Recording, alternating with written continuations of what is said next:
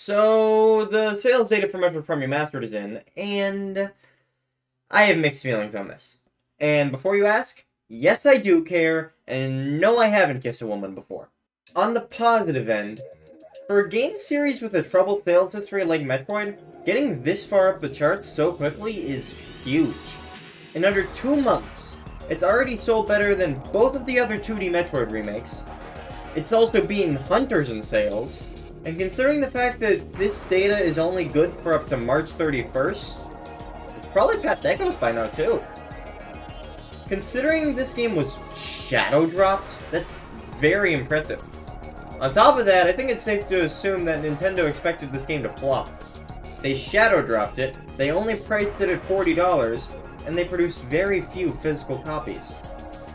So I think it's safe to say that having sold 1 million this quickly, Nintendo's seen their mistake in not believing in Metroid. Sure, it being priced at $40 instead of $60 means Nintendo won't get as much profit from it as other million copy sellers, but the aforementioned physical copy shortage also suggests that the vast majority of these sales are digital sales. The thing about digital sales is that Nintendo doesn't have to spend any money on manufacturing or split money with the retailer when it comes to these digital sales, which allows for a lot of extra profit. This many sales so quickly will hopefully convince them to put more oomph into Metroid Prime 4's marketing, and hopefully increase the output of Metroid games in the future. Or maybe Prime 4 will sell a gazillion units and we still won't get any more Metroid games for 6 years, because these days even Mario can go on hiatus. But now it's time for the negative end of this issue.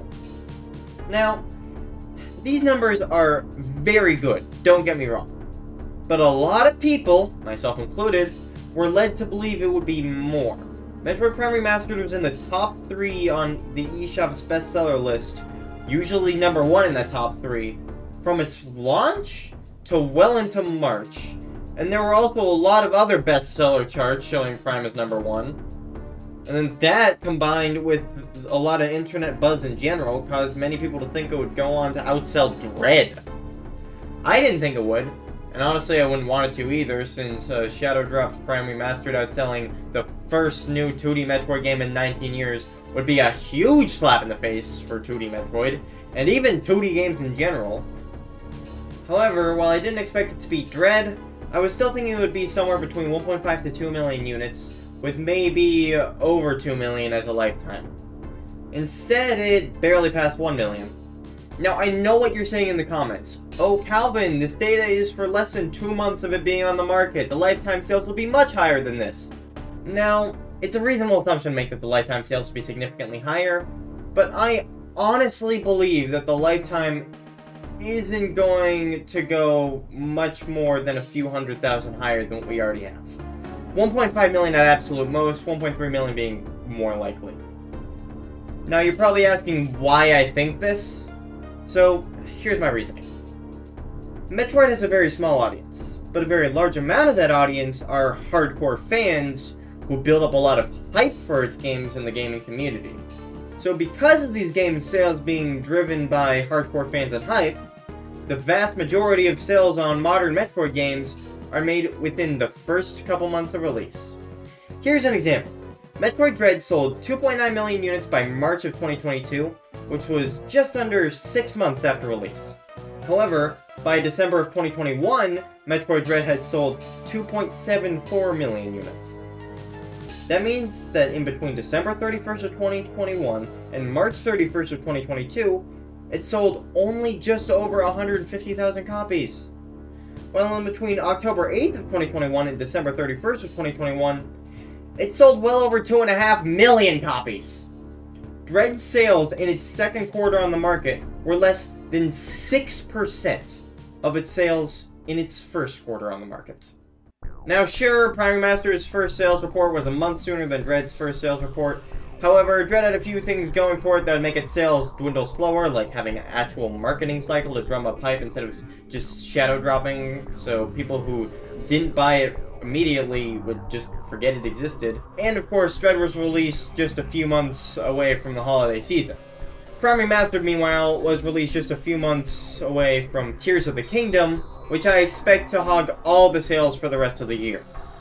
Plus, Prime Remastered was released at a time when interest in the Switch was at an all-time low. If you haven't noticed, outside of Tears of the Kingdom, there's just been a lot less interest in the Switch in the past few months than there has been throughout the rest of its lifespan.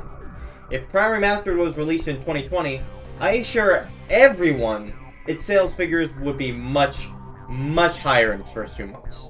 But my point is, what we have now is probably like 80–90% of Prime Remastered's lifetime sales. As I said, probably like 1.3 million sales lifetime. Not high. Now you're all probably wondering, what's my point? I already said this game definitely surprised Nintendo with the amount of money it made. So what if it didn't sell double?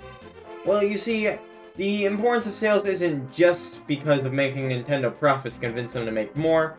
It's also important in terms of player base. 1 million sales on a Metroid game means 1 million people who wanted to play Metroid. 1 million people who are fellow fans of the series or potentially new fans.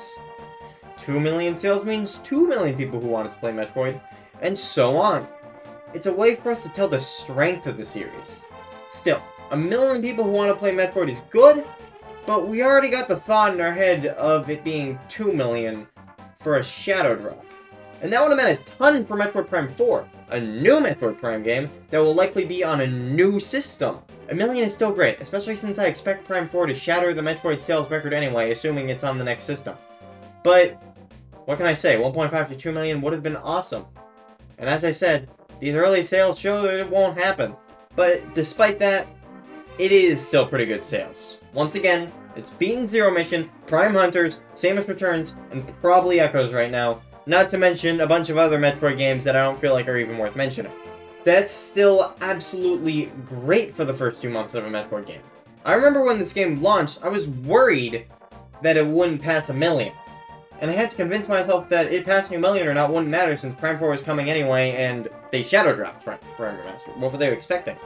So, it's great to see it beat that record so quickly, even if over time we were led to believe it would be more. With that being said though, if Metroid Prime 4 only sells this many copies, I'm going to cry.